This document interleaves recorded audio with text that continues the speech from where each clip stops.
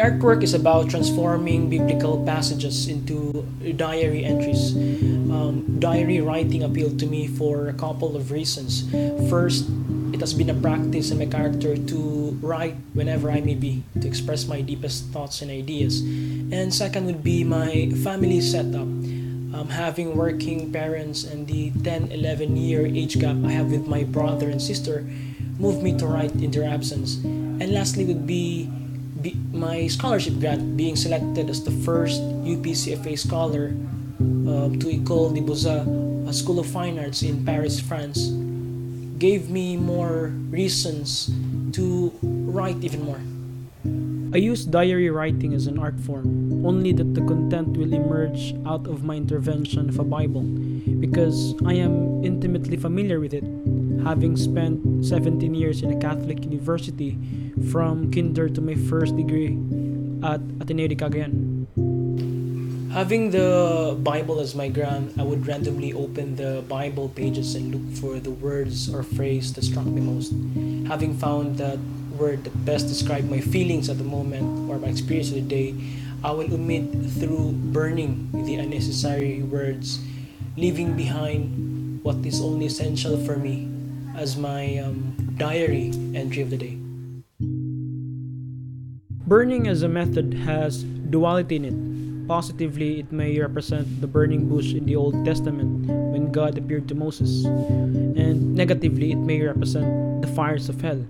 It may also represent, on the other hand, the purgatory in the Catholic perspective, but it can also symbolize the Holy Spirit in the form of fire or cloven tongue. But personally, burning is part of my childhood.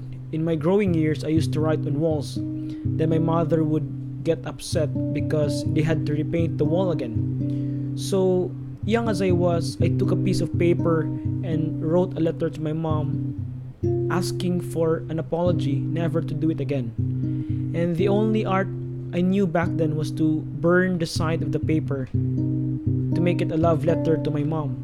So, reflectively, it is like writing a letter to my God, and burning letter by letter is a meditative approach for me.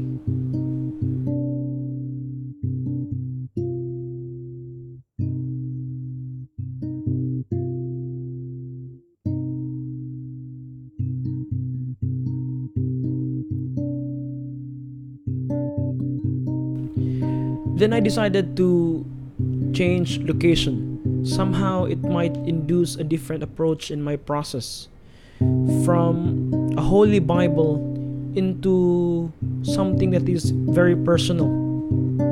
So I went to Rome, Vatican, Venice, Tuscany, Florence, Rotterdam, Belgium, Amsterdam, Germany, Paris, to collect Bibles and transform them into a diary.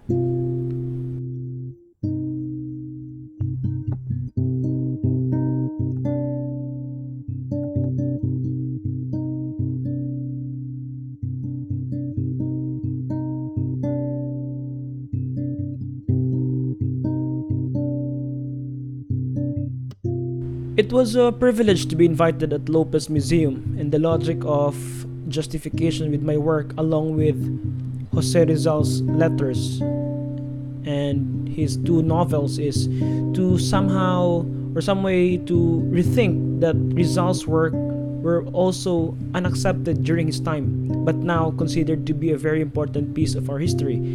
As of the moment, a number of people find my work to be offensive, but sooner I know they would accept it as it is.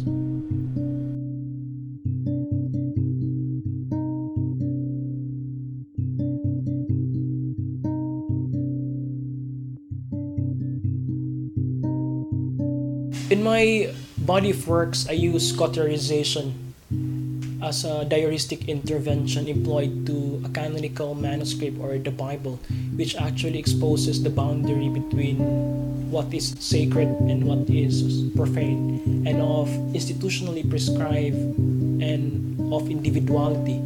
So currently, I'm still continuing my wall-bound burnout series, and having accumulated 12 Bibles from my travels in Europe, I intend to push through with my art project, which is to collect 40 Bibles from 40 different cities worldwide, retracing the roots of how the Bible traveled.